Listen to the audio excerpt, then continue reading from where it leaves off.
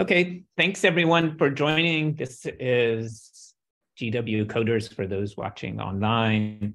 I don't really have many announcements. Most of the library coding workshops and stuff are starting to wrap up for this semester, but then we'll start having more again in the spring. Mike will be here at some point, hopefully, and toward the end, he can talk about what's going on with code nights and when they're going to try to get those started. Last I had heard, they're going to be monthly, and he had a location for them, but I'm not sure where that was. But I don't think they've actually scheduled one yet. Does anyone else have announcements? Yes, we have Code for America thing. Yep. Yeah, so the Code for America thing is coming. They have a call for proposals. It's here in DC. If you are accepted as a presenter, it said in the FAQs that you get conference registration and then a $200 honorarium. So it's probably worth, if you're thinking about going, worth applying. And that's on the Slack. If you're new to coders and you don't have access to our Slack, drop me a message in the chat room or by email, and we'll get you added to our Slack. We post quite a few things there. So we have one more GW Coders for the fall, which will be the first Wednesday in December, the 6th, I believe. The tentative topic is, and we can discuss it at the end, we wanted to talk about ethics in coding and looking at both some of the traditional ethical issues, but also some of the newer things, like if you're using Copilot and you're getting other people's code through Copilot, how do you think about that from an ethics perspective, and how should you going forward? And of course, there's lots of new ethical dilemmas coming around with GPT-3 and other AI systems that can help write papers for students and this and that. So we want to talk about some of those issues.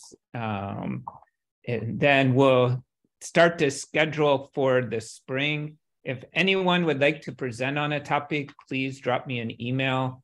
John and I have topics, but at some point we are going to run out of ones that we can do. So the more students and others that we can get involved in talking about what you're doing and sharing what your code is, the more entertaining it will be for everyone. Though we've had a good variety this semester. We've had alumni, we've had students, and today we have Garrett, who's a GW alumni out of the Econ department, and he lives out in Fairfax, has his own business, and does really cool things, mostly with Python, but with other things as well.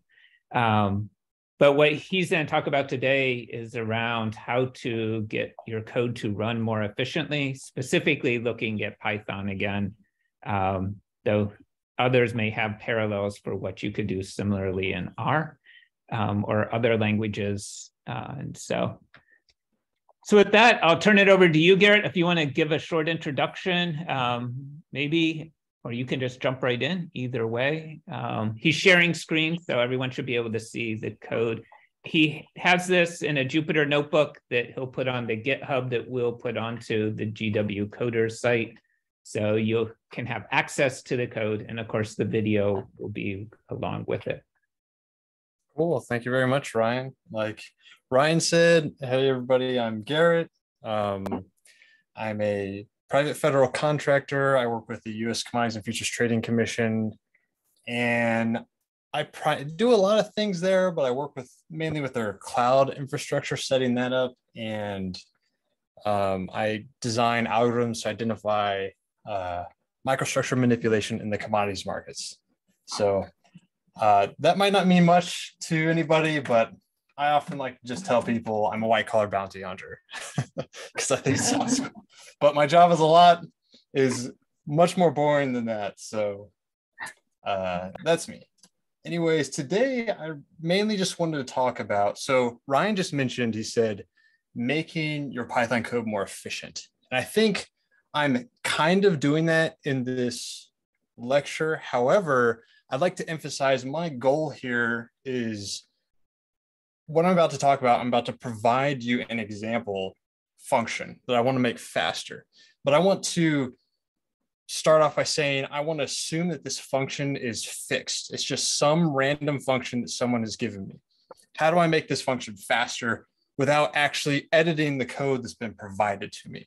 And this is important because I don't want people to go away from this and think that like doing this is the right way. What you should do is you should try to make your code as fast as possible within the normal confines of Python. Okay, so that means like if you're using a bunch of for loops, you should really rethink that because Python is an extremely slow language and you don't want to use for loops if you can avoid them. You know, if you can get your stuff to work in a NumPy array or you're using pandas or something like that, you know, there's lots and lots of different options, you know, using group by, using pre-built functions. A lot of the stuff, you know, when people are coding, almost always they're going to be using C Python. So your Python being built on top of C. So using that pre-built stuff, you'll be able to tap into the lower engine C, and that will work a lot faster than, you know, having to do some of this other stuff. My point is that you do all that stuff and you say, all right, I've got a function. It works. It just doesn't work fast enough. How do I squeeze out a little bit more performance? And that's what this talk is going to be about today. So before we begin, the two main packages I'm going to talk about are going to be Dask and Python. I really like these packages. They make things a ton easier and I can make things way fast, like unreasonably fast for how simple it is to code, because a lot of the stuff can be done in Python. The catch is I'm not going to go into these packages and like, you know, talk about like all the stuff you can do with them and all that. I'm more interested in the customized application of these packages. So my point is there's like an unending amount of documentation regarding these two. I highly recommend you go read and look them up because there's much more that can be done than what I'm about to show you here. But just realize that there's a lot more than just this type of stuff. To set this up, you just need to install Python like you would normally install Dask like you would normally install. There's two catches. The one catch for Python is that Python, we're going to be compiling code down to C. So in order to do that, you need to have a C compiler so that that can work.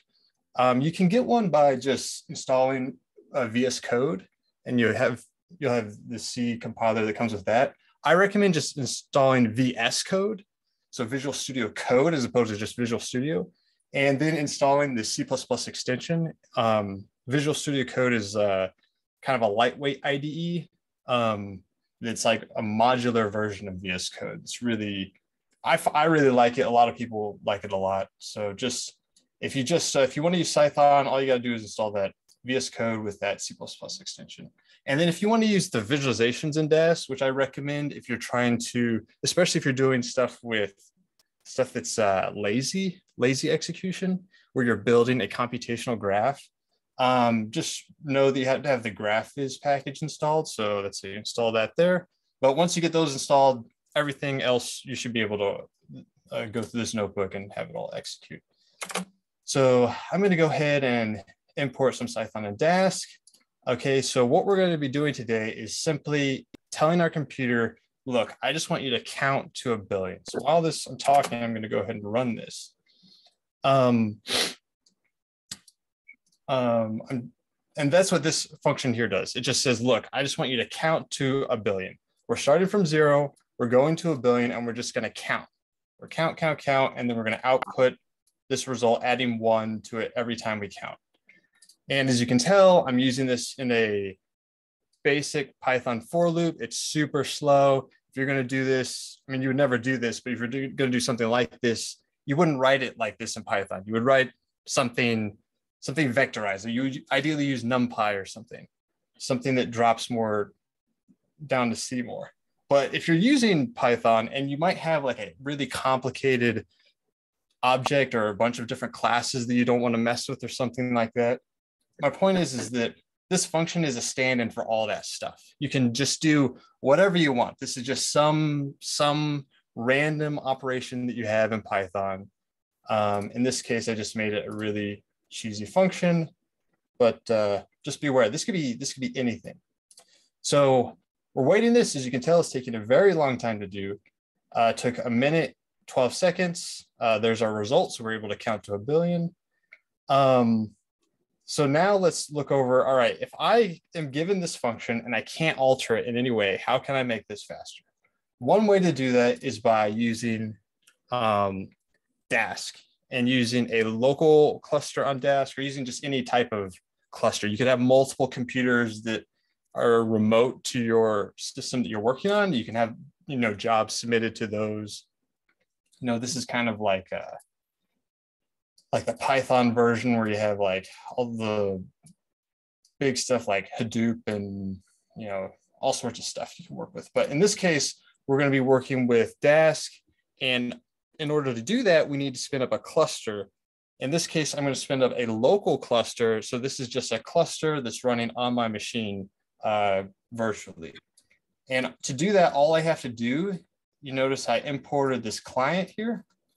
And then I call this client class, and this client class, it will do one of two things. It'll set up a local cluster or a distributed cluster, just depending upon like your settings. It automatically detects what it needs to set up. And so this will actually call another class called local cluster and just passes these arguments right to them in this case, because we're using a local cluster. But what I'm doing is I just start this client class. I say, hey, I want a certain number of workers. In this case, I want 8. And the reason why I want 8 is because I have 8 cores on my computer. And I'm going to be using processes, not threads, to compute this information. So this is also another really important point I want to drive home, is that whatever the type of parallel processing that you're going to be doing, if you're using Dask, is going to be highly dependent upon the type of problem you're dealing with. So in this case, it's largely computational. We're just adding a whole bunch of numbers together. Whereas if you're in a situation where you're dealing with a read-write operation, or you need an operation that needs to be very reactive, for like, let's say you have like, you're building something for a website, or you have some like, I don't know, video game or something, you're going to be wanting to use threads that share the same memory space and that allow ideally multiple threads per core. In this case, the way I'm going to do this is I'm going to cut up the inputs and then pipe them out to 8 individual cores on my machine and across those 8 workers. So you can see what I'm doing here is I'm just saying, look, I'm going to give this 8 workers, and I'm only giving it 1 thread per worker. So there will not be shared memory space. So this is another really important thing to think about, is that if you need something to be processed, it needs to go through processes. But when you go through processes, you're not sharing the same memory space. They're all sort of these independent little boxes that are operating on your whatever function or job you've provided the cluster. Finally, this memory limit, this is like super important to just be very cautious about how you're managing memory. In this case, I have 32 gigs on this computer that I'm using right here. So I didn't want to go all the way up to those 32 and have my computer crash. So I said, all right, I'm going to give you a maximum of 24, and then I'm going to give each worker, its own share of that 24.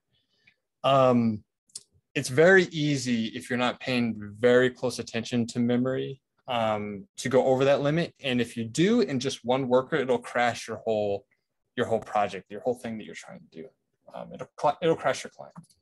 And then cause you issues down the road. So just be very cognizant of managing memory, and be very cognizant of the type of problem that you're trying to solve, or the type of job that you're submitting to your cluster, because the threads and processes are appropriate for different situations. So that's a big thing I want to harp on right there. So if I run this using Dask, I'll put this little client here. You can see, this is what I have up here.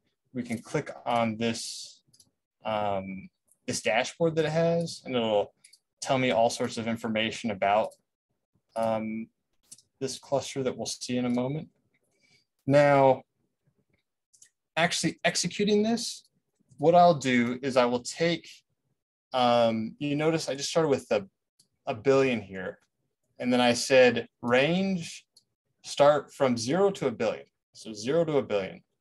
What I'm doing now is I'm just cutting those ranges up into 8 different pieces, right? So from like 1 to 100 million, 100 million to 200 million, and then those are just 8 groups of those. And then with those chunks, I'm going to submit those chunks all in parallel to have this function process those and then bring in all the results in something called futures. So in this case, I'm using DAS futures. And what futures are is they're basically a job that is immediately executed upon being submitted to the cluster. So this is not lazy operation. These are futures. These are immediately being processed, and they're being processed in parallel. And you'll notice that as I submit these and they get appended to this futures list object here, it's not blocking. So none of this blocks. It just gets all executed as these futures get set up. These are basically, each one of these are like a job. And you're telling your computer, hey, I'm setting up all these jobs and I'm appending them to this futures list. And then just start executing those jobs as soon as they come in. And then this gather futures, this just says I'm going to block and I'm not going to let any code execute until all the futures I've finished. And I'm going to pull the results into this object I'm calling results. So what's significant about this is that not only are these functions being executed in parallel, but on top of that, they come out in order. So I think that's a really big thing, because when you're dealing with anything where you're trying to process things in parallel, that order can be very important. And depending upon what you're doing, you're going to get all sorts of issues if you're not being very cognizant of that. So if I run this, adding this time thing, we should be able to see here how fast this will take. You can see in the task stream, a task gets submitted, it gets processed, and then each one of these workers is processing each of its own independent task. And so instead of waiting 1 minute and 12 seconds, we're only waiting 11.4 seconds. So you can see here that I didn't change any of this. I just said, instead of doing this on one process, let's use all the resources on my computer, or at least a lot more of them. And I can just do the same thing a lot faster. So obviously the speed up is not going to be, it's not going to map directly to the size of your cluster. That's going to be highly dependent upon the job that you're asking it to do. So just be aware of that, and be aware that, you know, managing memory is really important. If you get any memory bottlenecks, that's going to dramatically slow down your jobs that you're piping out. So you really need a lot of memory. And remember that, you know, if you're split it up equally across all of your workers, you're going to need, you know, a pretty significant amount of memory, because this ends up being only like 3 gigabytes per worker or something. So if you have any operations that require more memory than that inside of a worker, you're going to run into issues. So this is just me putting everything together. You can see that it's really not all that much. Talking through this again, all I did is, this is just me breaking up, chunking out that the job of counting to a billion. So instead of counting from 0 to a billion, I just count from 0 to some number, that's some number to another number, all the way to a billion across these 8 chunks. I submit them. The syntax is just like you would see in a normal for loop. I'm just giving it the chunk start, the chunk end. You can see I'm calling this client that I had started up here. And this is me, I call the submit function to submit the count function. I just provide it with my inputs that would go into here, start and end. And then that comes out as a future. I append the future to my futures list, and then I block until they're all finished, and then I get the results. And if I said, you can see that that's exactly what we were expecting. All these futures have counted up these 8 different chunks. If I add them all up, I get 1 billion. Okay, and now that we've seen all that, the other option I want to point out is there's something called lazy evaluation, which is different than futures in that futures, at the point of creation for future, it is immediately being executed. Lazy evaluation is different in that when you submit something to a delayed or a lazy or something, you are telling your computer, hey, I don't want you to execute this, but here's the job that I'm providing you that I want you to be prepared to execute. So you build something called a task graph, where it's literally just a graph of tasks to be executed by the computer up front. And then once you have that task graph, you have it built in the way that you'd like, that's when you say, computer, now execute all of this task graph for me. So it's a way of managing working with things in parallel that makes it a lot easier in a lot of ways. Probably the most significant thing about using task graphs is that you can make a task graph, but then you can continue to add on to that task graph. So in this case, we have the same sort of setup. I have the same function that I was working with.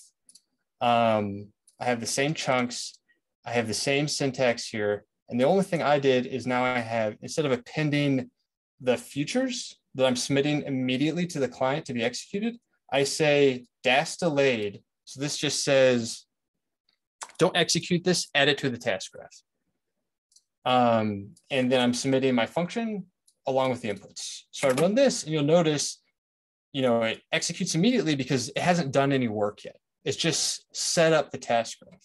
So if we visualize the task graph, you can see this is the first delayed that's in this lazy's list. This is what the task graph looks like. So if you imagine, you just have 8 of these in parallel, that's what our task graph is currently looking like. And then to have that executed, all I have to do is say, all right, now compute all of these delayeds. And then it basically does the same thing that we were doing with the futures.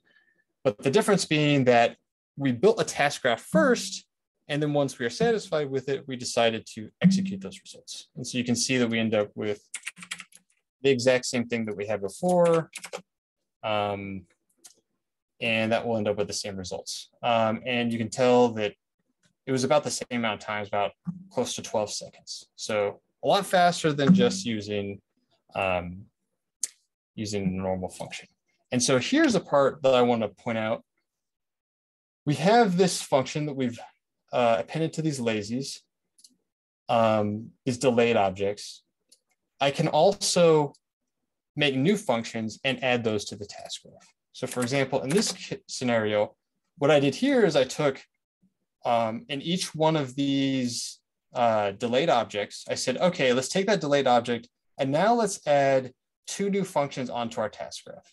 So in this case, I'm adding chunk DEC, and this is just subtracting off 100 million, just something random. And then I have chunk diff, which is taking the difference between the original amount and the subtraction. So pointless functions, but as you can tell, it's really easy to add to this task graph.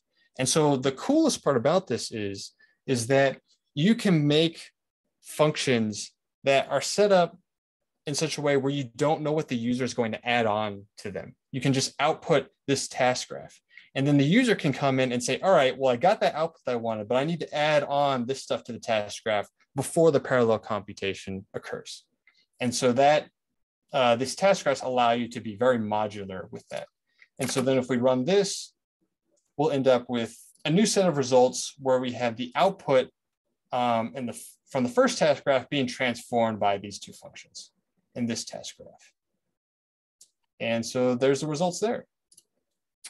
And so those are the two ways of using Dask in a completely custom orientation. So what I mean is to contrast that with other objects that exist in Dask. If you're Googling Dask and stuff, you'll probably see stuff on Dask bags, Dask data frames, all of these pre-built objects that have, that might be like Dask data frames based on pandas data frames that get split up, similar to like we've been splitting up here, but they have pandas working for each worker. So you have a pandas data set on each worker doing something, and they all do stuff together to produce some result that, makes sense given your context. But in this case, you can see, you can just submit your own, whatever it is you want. It could be anything you want. So that's Dask. Now, the next thing I want to show is just how these same concepts can be applied using Python. Not to program things in a parallel fashion and submitting them to a client like we did with Dask, but instead to get Python to tap into that lower base language of C, which is much, much faster than Python. And there are many things you can do to write Python code. You can literally write C code and just have it work, have it compiled and then set it up in such a way that you can have it run in Python. You can write Python code, which is kind of a blending of Python and Python. And you can write actually pure Python code where you're importing the package Python, and then you just end up compiling this later. So for example, here, Jupyter has these really nice magic functions for Python, or Python has this really nice magic functions for Jupyter. And you can actually compile by just running this magic function inside of the notebook. So you don't actually have to compile it into a separate file that you then have to import into your package and work from there. Obviously, you want to do that if you're actually building your library based on Python. But if you're just using something in a Jupyter notebook, you can use it really fast by just using these magic functions, which are awesome. Here, I'm using this annotate method to look at our original function to see, okay, where are the slowdowns happening? So if I by typing this magic with this annotate for this function, it highlights all of the pieces that hint at Python interaction. And those are the parts that are going to be really, really slow. So in this case, you can see, obviously, anytime you're defining a function that's in Python, that's going to hint at Python interaction. But for the for loop, this is really bad because this is saying this for loop is just going right to Python. And if you know anything about for loops in Python, it's going to be really, really slow. So instead of doing it that way, we could write this in Python. So in this case, I've imported Python, and here is me writing this out in the Python syntax. And you can see the only difference between this function that we had before and this new function is I'm declaring my types. So the way you write code in Python, you don't have to declare anything. It all just kind of figures it out on its own. That makes it super easy to just write things that just work. But the cost of that is significant performance impact on the execution of your code. So in this scenario, instead of relying on Python to figure this out for me, I'm telling my computer, hey, I already know this is an int, so it's going to be an integer and you're not going to have to worry about it. This end variable is going to be an integer, you're not going to have to worry about it. The result is going to be an integer and it's going to have a default value of 0. And so you're not going to have to worry about that. And then once I do that, we run the same annotate magic function and we can see, look, this for loop now has been completely removed from the parts that we're interacting with Python. So this for loop now is going to C. It's not going to Python anymore. And what's awesome about that, I just ran this. You can see it happens effectively instantaneously because we're completely skipping the Python level. And as you notice, it's just faster. It's instead of waiting, 1 minute and 11 seconds, I can wait effectively 0 time and get a result immediately by having this pre-compiled Python code that's ready to go. So Are there any questions up to this point? Because I am almost finished. It's like parallelization is great, but you should just learn C.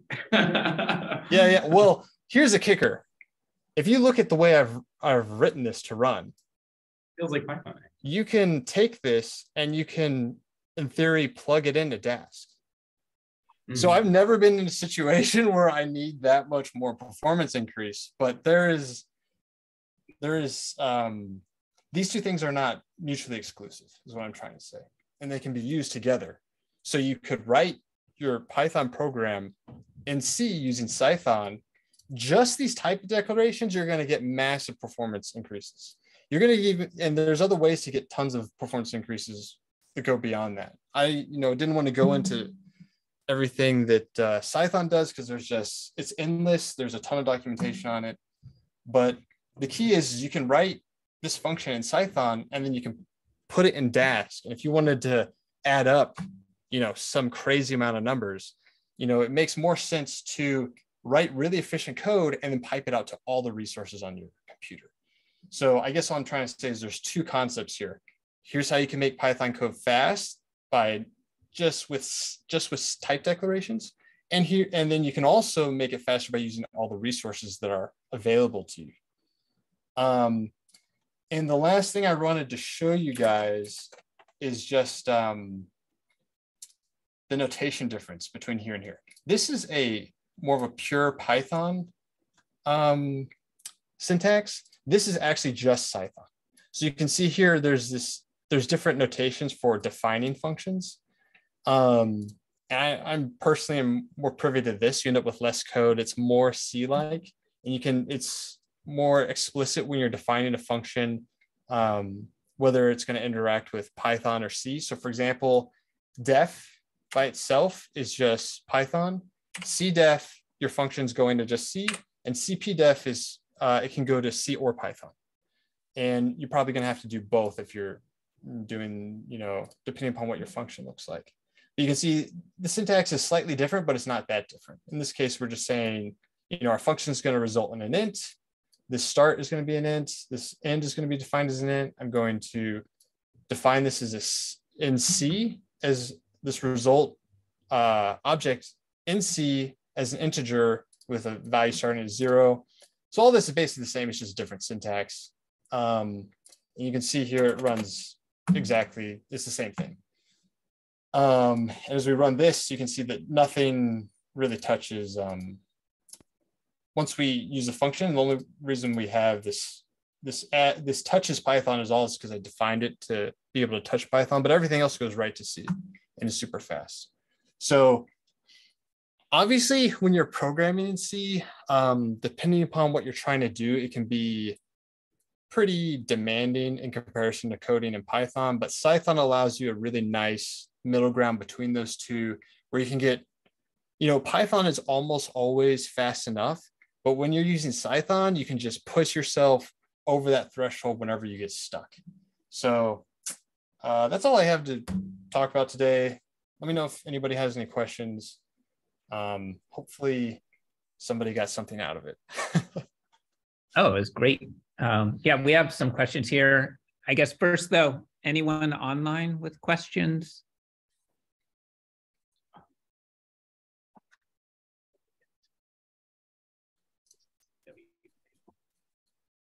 Okay. We have questions here.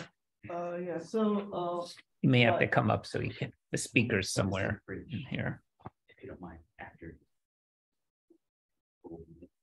hey Garrett, this is Shubham. I have a question regarding Dask implementation. So when we declare the clusters or the workers for parallelism, how is data dependency taken care of? Because here we are just adding sum. So that's why it's giving us what the desired answer, like sum of 125 million, 8 times give you 1 billion.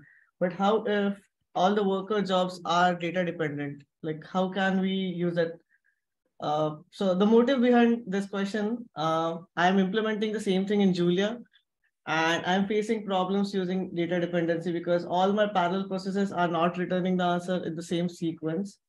So, And so I my just want understanding of where your problem is that each worker is receiving data and to do some process, right? But each worker, the data that they receive and the function that they're executing is not independent of the other workers. Is that correct? correct. Okay, so that is going to, okay, it depends on what you're doing. If you have to compute things with processes, you're not going to be able to do it this way using Dask. And the main reason why is because, like you said, your workers are working independently from each other. They have their own memory spaces. However, the function or the process or the job that you're submitting to those workers needs data that's not independent. So I would recommend, first of all, usually there's a way that you can pipe things out so that you can actually make it independent if you're clever with it. But I would also recommend thinking about if this is more appropriate for multi-processing, parallel processing with threads. Because if you're not doing some massive computation, if you're doing something that's more read-write bound, you can keep you can process things on multiple threads and keep them on like one core, for example, and you're going to get pretty significant speed ups, because the way that works is, imagine you have your core sitting in front of you and you're submitting a job inside of a thread to that core.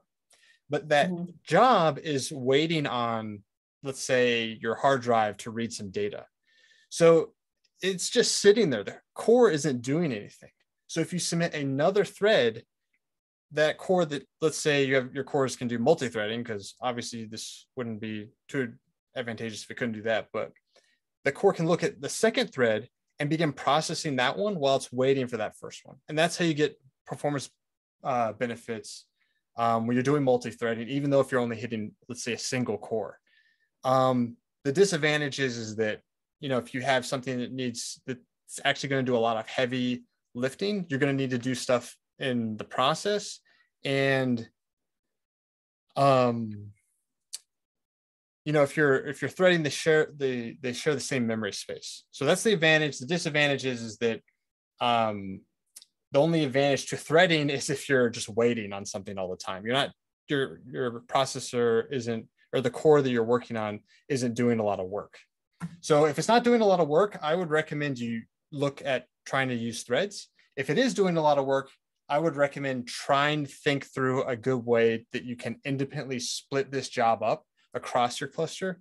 If that doesn't work, I would highly recommend, if you're doing stuff in Python, which you mentioned you might be doing something else, but if you can move to a lower level language, that will probably solve your problem if you're working in a language that's slower. But from what I know about Julia, it's faster than Python. Yes. So we are actually implementing multi-threads. We're not implementing clusters there, but so the results of each of the threads are not in synchronous. So what we were looking for a solution is so say we have 8 workers as you're pointing to the notebook. So for us, it's like the first worker is so second worker's result should be integrated with first worker. So the worker result should be in sync. So now, if you what you can do is you can use something called a semaphore. Do you use those? No, we haven't explored that. Okay, well, a semaphore, all that will do is it allows a max number of leases to the cluster. So you can have things being processed one at a time, and then you can build a task graph lazily, like we're doing down here. And then you can submit that task graph and then have it only operate on, so many things in a certain time. You can have, what you should do, actually, you should explore, instead of submitting things immediately, it sounds like you're submitting them immediately, the job immediately for the cluster to be processed. Is that right? Yes. Okay, I would look at evaluating it lazily, where you build the task graph out first, And if there's Mhm. any parallelism that's happening in the task graph, that will give you performance improvements, because in the task graph, you can define, wait for this job to complete before you start the next job. Like here, let me see if I can find an example. See if we find an image here. So here, it looks like this. So as you're starting with these X amount of different jobs, these jobs are executing. And then this right here, all the stuff that's happening in parallel, this is going to result in performance increases.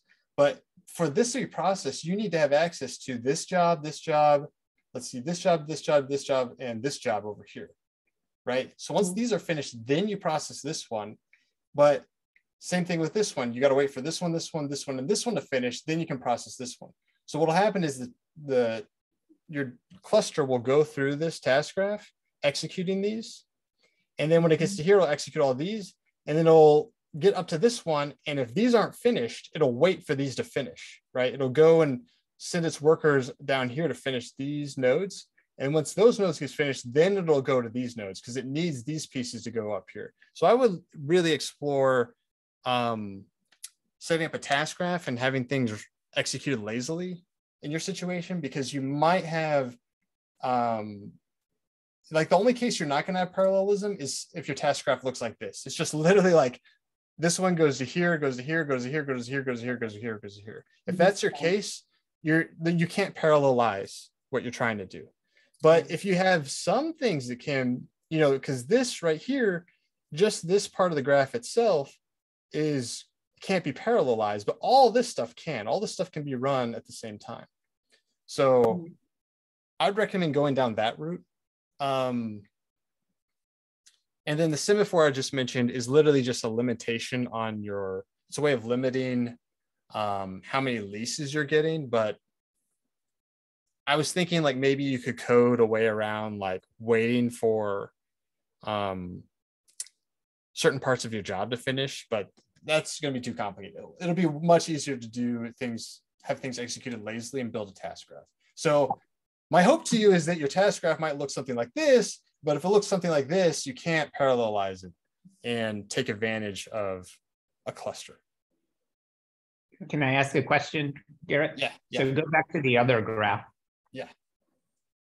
So let's say that your right-hand function there, like above the halfway point, up a little from there, that one, let's say it's a much more complicated thing that it's doing than the others. Can you give it more workers or more space because it's a more complicated task? Like you just divided everything up into 8 pieces. You gave everyone the same amount of RAM and stuff. Can you parse it out differently if you wanted? It, in theory, might be possible. I don't know how to do it. On Dask, the assumption is that you're just defining all the workers and you define them to be equal, and then the client manages how those workers are assigned to each workload. And under the assumption that all the workers are the same, it just assigns basically the first one to the next workload. So if you have workers that aren't equal, the task manager would have to be able to account for that. And I don't know how to make that happen in Dask. That's not something that you see happening often, because what will happen usually is you'll go through and you'll get to this, and then Dask will be processing this, but it sends the other workers over to here to do these other smaller processes. So there's no way to do that I know of. It might, in theory, I think it would be possible, but it would heavily complicate the way these clients work. Yeah, I have no idea of an example that would require it. I was just wondering. Yeah, and usually what happens is if you have a big job like this, usually people split it up into smaller jobs so that you can stick different workers on them. So normally, instead of people dealing with like trying to get the task manager to do this crazy weird job. They just make their code easier for the task manager to understand. That's usually how I see it playing out.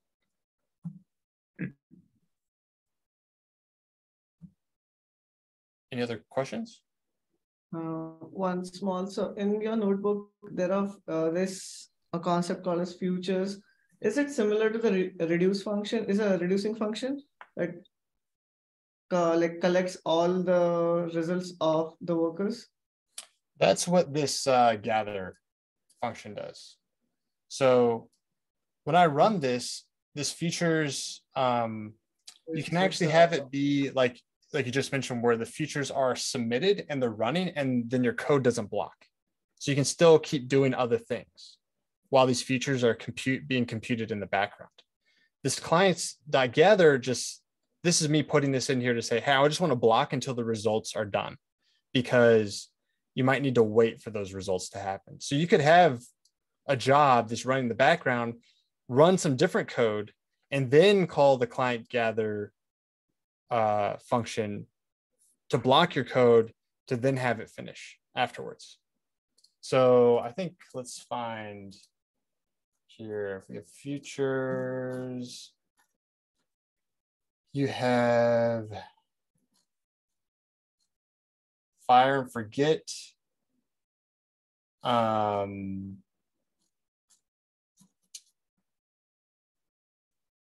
So you can wait for futures to finish. You can do the gather, like I was just showing you. You have these fire and forget, where you just say, hey, just make the task run. And it doesn't matter even if you release and allow multiple things to keep running. So there are like a lot of different options for these futures objects. And there's ways of blocking and not blocking. You don't have to block like I'm doing here, I guess is all I'm trying to say. So hopefully that answers your question. Yeah, got it. Thank you. Cool. Any other questions? I guess, can you do like an example? And counting to 1 billion was good because it showed the time easily. But what's an example from your work where you found, I kind of know, but can you describe an example of when you have used? Yeah, I mean, I'm literally using this like an hour ago. So what I'll do is, at the CFTC, we have a new data warehouse for AWS. It's called Redshift. They have these different data warehouses, but the one we're using is Redshift. It's this columnar database that's based on PostgreSQL, but it's its own dialect. So that has some market data that's stored in S3. And in order to access this data, because it's so large, it has to be in S3, you have to go to Redshift, ask for, submit some type of a query, and then Redshift will go and spin up these things called spectrum layers to, in parallel, pull in the information. So a lot of the times, this data sets that exist there are unanonymized market data coming from the CME. So oftentimes, if I'm doing an investigation into somebody, I need to pull that one person's data. So I'm literally looking for the needle in the haystack.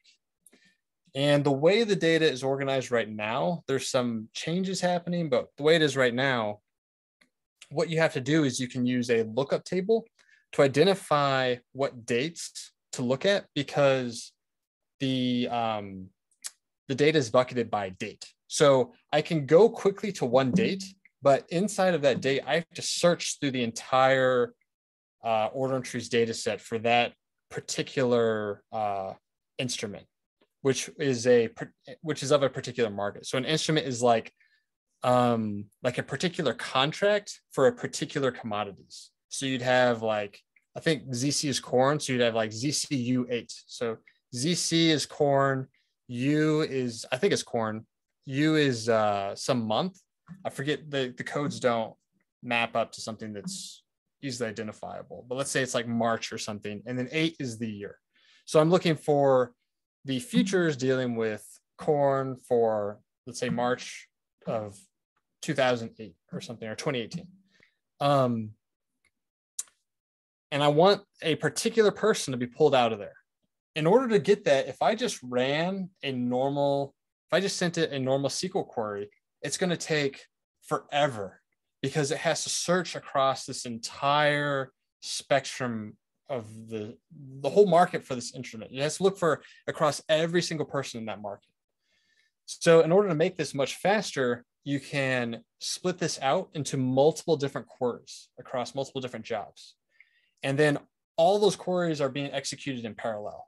So something that might take me, hours to finish only takes me, 10, 15 minutes, which is really important because the lease for these temporary credentials expire from like the security settings that we have within an hour, which means that the way we have things working, if the query doesn't finish within an hour because it has to be unloaded back into S3 due to some more complicated mechanisms that we have, it won't finish. So it has to finish within an hour. And so to get it to finish within an hour, I have to do something like this to make it work. So that's a real world example that I use all the time. That's great. So, how big are those S3 buckets? They're massive, petabyte scale. The data is very, very large, especially, and that's just futures and spreads. If you're considering options, which are much, much larger, it gets pretty big. And so imagine having to scan across a petabyte worth of data. You wouldn't actually be looking across that. You'd be looking across a lot, though. You can see how it's going to take a long time if you don't use all the resources that you have available to you. Cool. So as I said, everyone, he does really cool things. So thank you, Garrett. And then go ahead and turn off the recording before I forget.